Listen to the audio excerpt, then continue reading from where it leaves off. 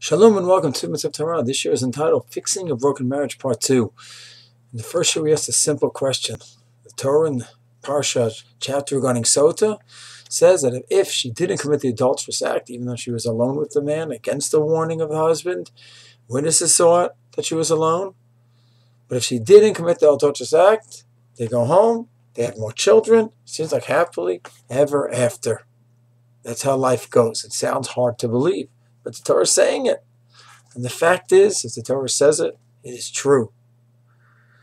As difficult as it is to understand, I think if a couple, no matter how far gone the marriage has sunk, and no matter how much they are in dire straits, and they are in a Sota-like situation, they could be rebuilt, the marriage could be rebuilt, they can rebuild their relationship, and it could be even stronger than it was before. But I think there's at least three conditions needed. One, they both have to be sane, normal, rational people. Someone has something wrong, chemical issue that's not under control, or something else, mental issues, whatever it may be that's not under control, it's not easy to work with. Number two, they both want to rebuild. And number three, they have a basic similar value system. One decides giving up religion, giving up Torah mitzvah, doesn't want to live that kind of lifestyle, and the other one says, of course I want to continue. That's going to be pretty hard.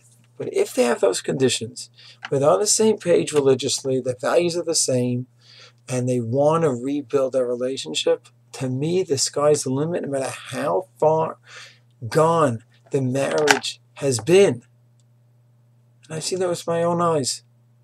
If the ratzon is there to work, to be able to accept the damage that each one has caused, and accept the blame, and to be able to work on a good, new, healthy communication system, it truly can be rebuilt. And when the Gemara, the Parsha of Sota, tells us that after this disaster, this horror, they're going to go home and have children.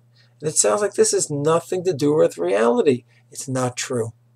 In this area, we have to be Breslov Hasidim and believe Ein Shum Yeush Ba'olam. There is no Yeush to spare.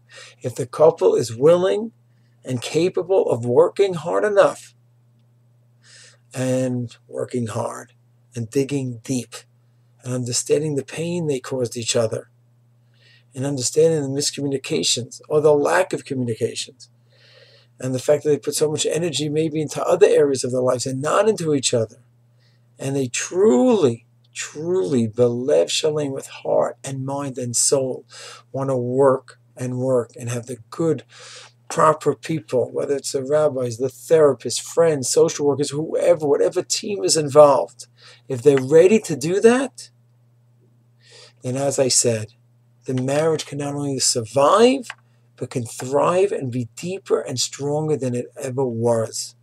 Because they could reach into areas that they just never got to early on in the marriage, understand each other's pain, and be totally open and vulnerable to each other, but in a healthy kind of way.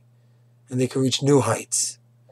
So I think that's one of the messages of the Sota Parsha. Not only, of course, to be so careful not to be involved in all those horrible acts to begin with, obviously, but the second message is that even if things slip to unimaginable levels, it could be rebuilt with the proper attitude and with the proper work and with Siyata Dishmaya. Shalom.